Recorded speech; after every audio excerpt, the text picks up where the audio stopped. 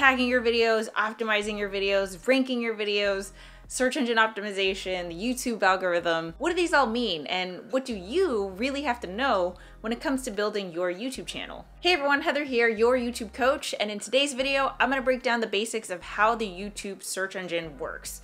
Personally, I believe that the algorithm does a pretty good job of having to go through all of the content that's constantly being uploaded to YouTube and being able to decipher and analyze like this content is most relevant to these people, especially considering the volume of content that YouTube is having to deal with. But I also understand how frustrating it could be when you put your heart and soul into creating your content and it gets 10 views, 5 of which are just you putting on your end screen and checking if everything's okay. So there's that temptation to think like, you know, am I doing something wrong? Is there something else that I can be doing to make sure that my content gets more views and subscribers? There's definitely ways that you can kind of like growth hack and game the system, but as your YouTube coach, I strongly advise against doing any of that stuff, because as soon as you start manipulating the system, all you're doing is priming your channel to attract the people who are not in your target audience. Your content is not meant for everyone. So if the wrong people see it, or if they're convinced that they're supposed to see this thing, but because you created a clickbaity title, they're seeing something else, it's totally gonna backfire on you. You're gonna get a dislike, they're gonna leave a negative comment, you know, they're gonna troll like trolls do, and that's not something you want to deal with. So as your YouTube coach, my best hope for your channel is that you organically grow a community of people that are fans of you as a creator and of your content as soon as they subscribe to your channel. So in this video, breaking down 3 fundamentals that you need to know as a creator. We could totally go on and on and on. I mean, people do go on and on. I'm sure you could look up the YouTube experts. I'm gonna boil down all of the optimization, ranking techniques and tactics and all of that to 3 fundamentals that every creator needs to know. Let's get started. First, this might seem obvious, but YouTube is a search engine, and it's so important to understand the search engine foundation of how this platform works versus something else that you might be more familiar with, which is something like Facebook and Instagram and LinkedIn. The way that Facebook is going to determine whether you see this ad or that ad or this video from this page or not is going to be based on your connections, right? Because people tend to be connected with like-minded people. So if you have 500 connections on Facebook, and most of your connections also like this brand, then you're probably more likely to see content from that brand even though you're not already following them. The people that you're connected with serve as the signals to the Facebook algorithm, telling Facebook that you as the user are probably more likely to consume this piece of content. Let's take it to the search engine, YouTube. It works, not the opposite, but I guess so. Like, it doesn't work like this because there's no networking aspect on YouTube. You're not connected with your friends. There's no social networking happening. It's completely determined based on user behavior of what you've already watched and what you're searching for, the new content that you're looking for. Your history shows that you have a tendency to like videos about cameras, then a lot of the suggested videos that you see, a lot of the videos that you're gonna see on your homepage, even though you're not subscribed to these channels, are going to be about cameras. Now, if there's no social networking happening on YouTube, what serves as the signals to let YouTube know that this video and this content is relevant to that keyword? How does YouTube know that? Well, it's mainly based on metadata. What is metadata? Metadata is any kind of text that's on your videos or on your channel that the YouTube search engine can kind of like spider crawl and inspect to recognize these keyword words or phrases and connect it to what people are searching for. Metadata could be your title, your video tags, your video description,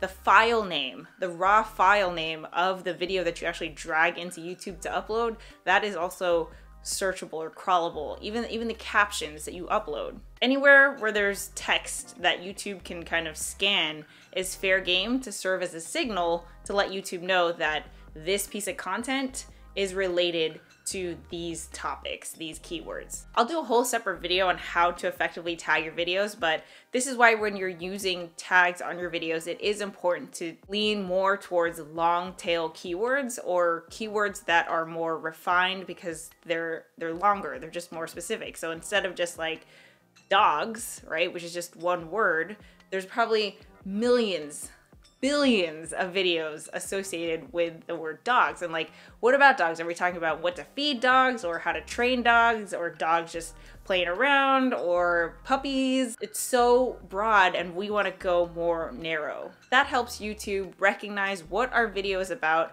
and who to serve it to when they're searching for whatever keyword. So something specific could be like what to feed a golden retriever puppy, right? Like, that's so specific. But I know for sure if I had a golden retriever puppy, I would probably search that. And I would be frustrated if all I saw was just like dog content, like generic dog content, right? Like, I want to find the thing that I'm searching for, which is why you want to be as specific as possible when you're not only tagging your videos and putting in all the metadata, but also when you're creating the content. All right, moving on. The second fundamental about the YouTube search engine is that watch time drives everything.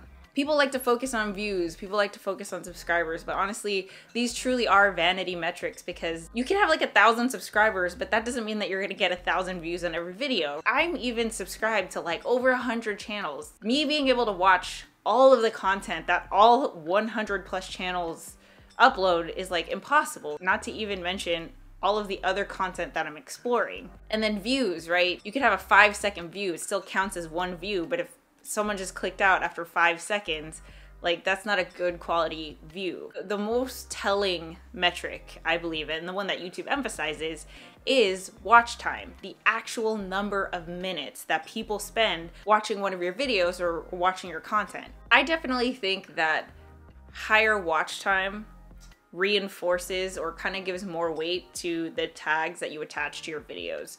So going back to the golden retriever example, if your video was tagged how to feed a golden retriever puppy, but people didn't watch more than 10 seconds of that video, I think it doesn't get as promoted as a video where more people watch it for longer. So the number of minutes spent watching this video versus that video is really what's going to determine the long-term promotion of the algorithm getting that video in front of people's faces. Because that's the thing, like, there are plenty of people who have started on YouTube even in 2019, knew nothing about how to tag their videos, and just blew up. Because at the end of the day, it's about watch time. If people really like this content, of course, like, YouTube is gonna promote that content to more people. So I think what it comes down to is, if you make good content, which can be argued till kingdom come, like, what is good content?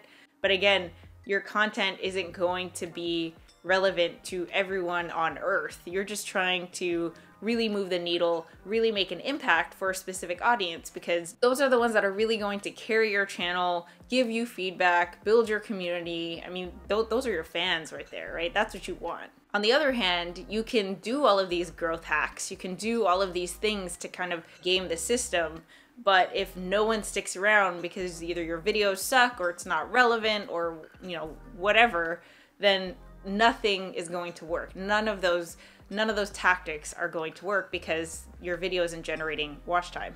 Which leads me to the last point, number 3, click-through rate determines watch time. So you can make good content, right? Like, say you're Steven Spielberg and you have like amazing directing, editing, unlimited budget, resources, whatever. You're just this amazing piece of content.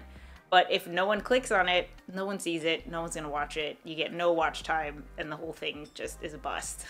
This is where I think it can be the most frustrating, because the fun part about YouTube, in my opinion, is making the videos. And, you know, I even find it frustrating myself, where I have my video ready, I'm so ready to like push upload, but I have to spend, you know, 30 minutes to an hour making the best thumbnail that I can. Otherwise, people just don't click on it, which is fair. I mean, it's the truth, right?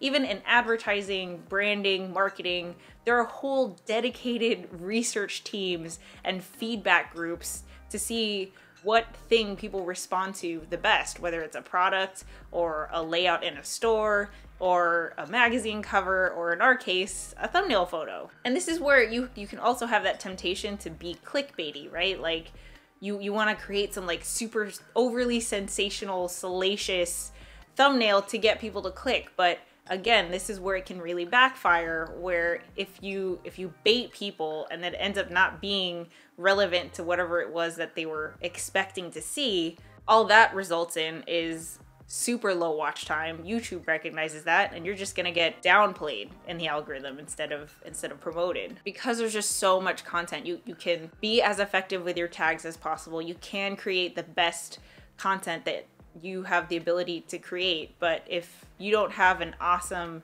thumbnail and title to go with it, then no one's gonna click on your video. Like even when people are subscribed, I think the best thing to do, honestly, is to come up with like an option A and an option B. Show it to someone in your target audience, get feedback on it, and then go with the one that people actually respond to. I think there's a way to do it where you're still being authentic. You know, it's true to the content that's in the video, but putting that, you know, marketing spin on it of like, okay, if you don't pique interest, no one's gonna click. Like, that's just straight up fact. All right, so like I said, we can go on and on and on about each one of these points, but I think that the YouTube search engine really boils down to these three fundamentals. And I think especially if you're still kind of in the growth mode or the building mode of your YouTube channel, say you're still trying to get like your first 100, 500 subscribers, I think that just having a basic understanding of these fundamentals does give your content the best chance on YouTube, but you also still have so much room to grow as a creator. You still have like, you know, so much content that you can create. You can improve on your skill set in terms of like creating better thumbnails or creating better content, video editing, even experimenting with different formats and deliveries and stuff like that. Now, in addition to tags on YouTube, you could also use hashtags as a way to signal to the YouTube algorithm that your content is most relevant to this topic. If you don't know how to use hashtags on YouTube, check out this tutorial here where I break down for you. Catch you guys later. Bye.